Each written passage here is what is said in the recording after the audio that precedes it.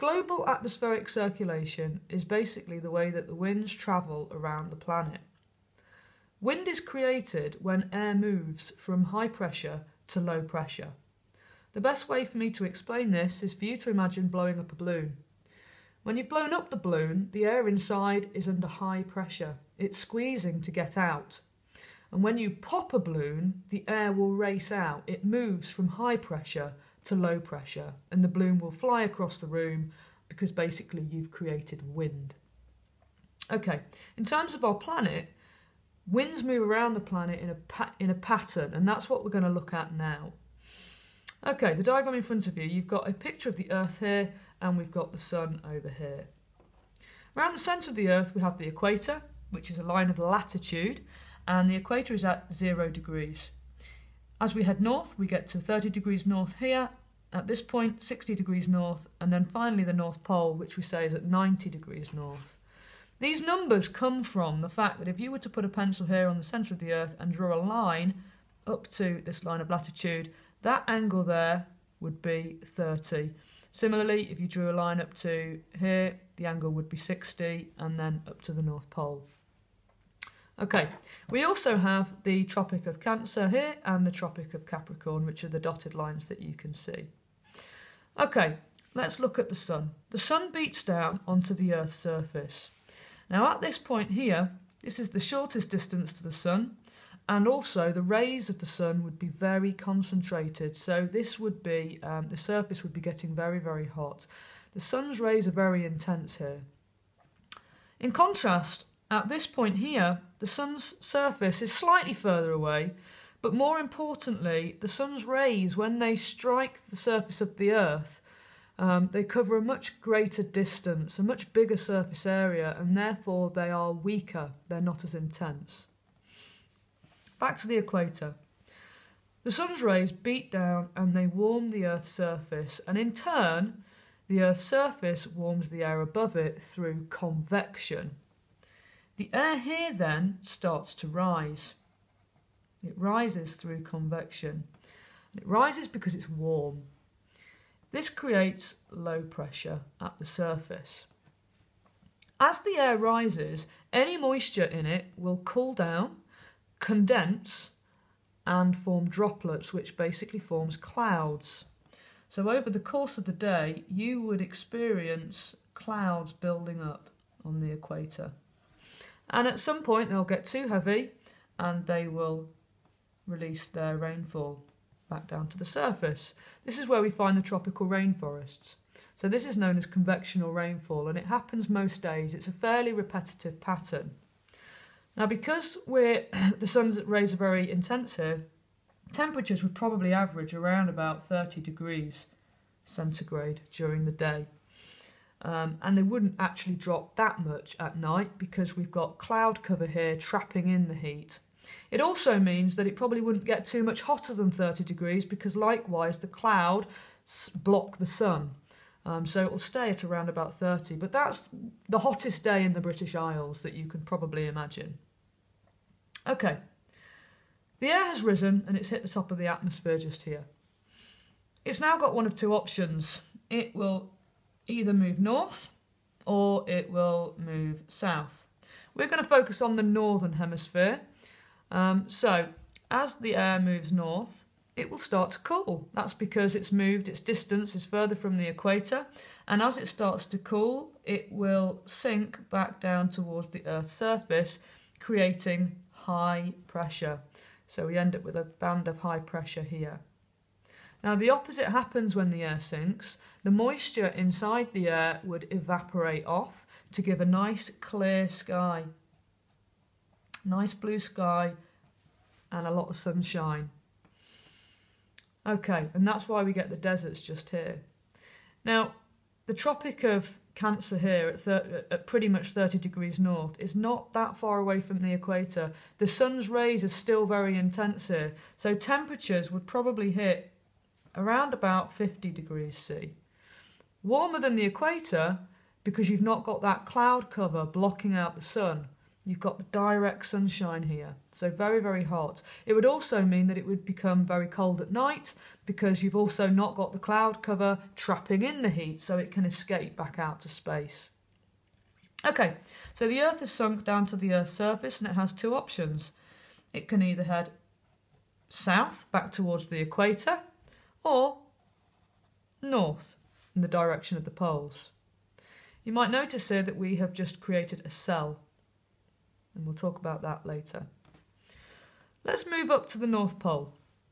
At the North Pole, the air is sinking because it is cold. As it sinks, it creates high pressure at the surface. And once again, any moisture in the air will evaporate off to give a clear sky and sunny conditions. As the air hits the surface, it's got one option, and that is to go south. So the air will travel south. It will meet the air coming up from the tropics. So the warm air coming up from the tropics meets the cold air coming down from the North Pole, and they can't mix. It means that the air rises. And the same thing happens here as what happened at the equator. The moisture in the air will cool down, it will condense, and it will form cloud. And eventually, once again, we'll get rainfall.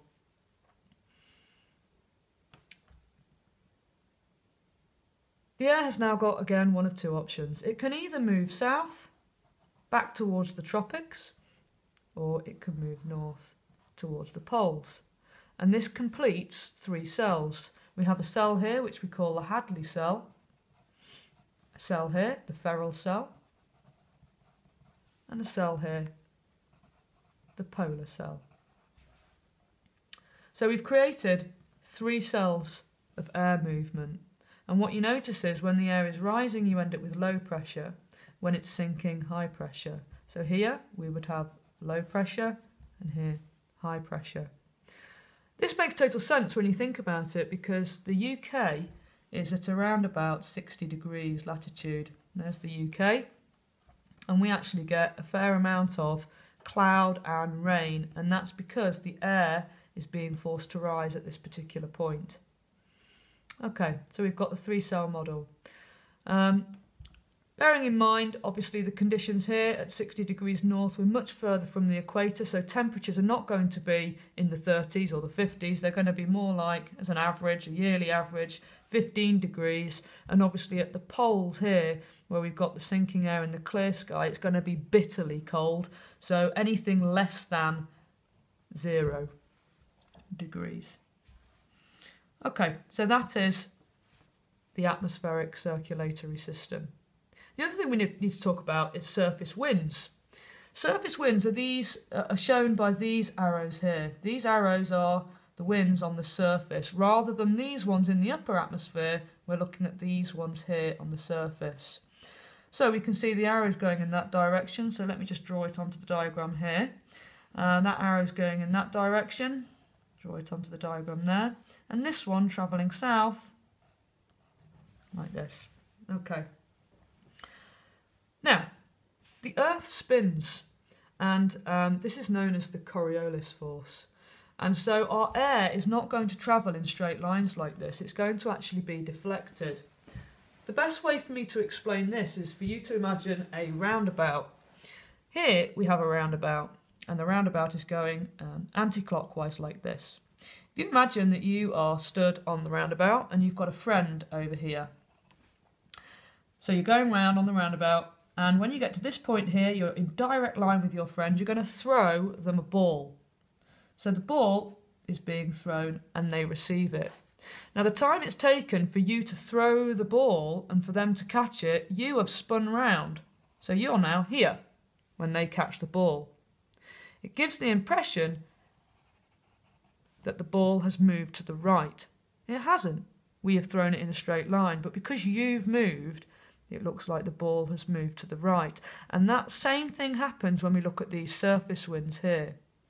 So this wind here, going in that direction, a northerly direction there, would actually be deflected to the right. So what we end up with are surface winds towards the right.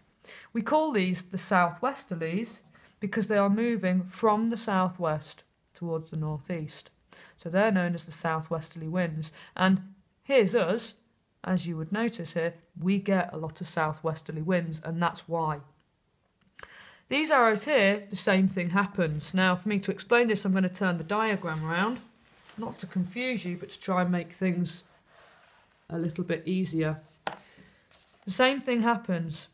Wind is deflected to the right, so it would actually travel in that direction. And the same here at the North Pole, it would be deflected to the right, like that. Okay, so to put our diagram back, what you see now is we have got at the equator here, the winds are coming from the northeast, so we call these the northeasterly winds. From here, they're coming from the south, from the southwest, and again from here, from the polar area, they're coming from the northeast again. And that explains our surface winds, and that explains why in the UK we get a lot of wind coming from the southwest. It's our most predominant wind. It tends to pick up a lot of moisture as it crosses the Atlantic, and then it drops that moisture on the UK, which is why we have a wetter western side. And when we have the cold air coming down from the northeast, mixing with that warm air from the southwest, we get that frontal rainfall is what it's called, where the warm air lifts up and cools condenses to form cloud and rain.